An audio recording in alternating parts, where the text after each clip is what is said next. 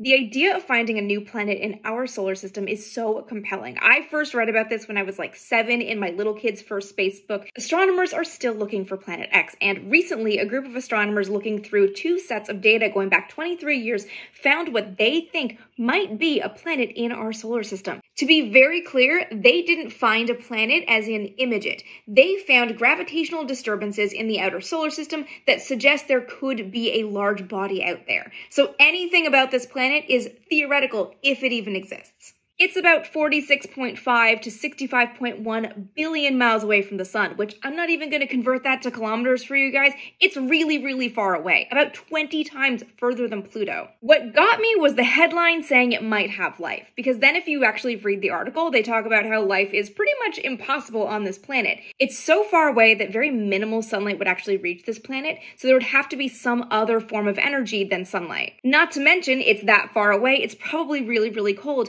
so the only water that would be in liquid form would be deep underneath an icy surface, if there is a surface at all. And this got me thinking about how often astronomy news is framed around we may have found a planet that could host life. Granted, we usually see this when we're talking about exoplanets, which are planets that orbit other stars. And one thing that I find so fascinating about this that I think people don't remember is that when we're dealing with life on exoplanets, we're not just dealing with distance, we're dealing with time. The distance to exoplanets is not measured in miles or kilometers, it's measured in light years, which is of course not a measure of time, but a measure of distance. A light year is the distance that light travels over the course of 1 year, and it's something like 6 trillion miles.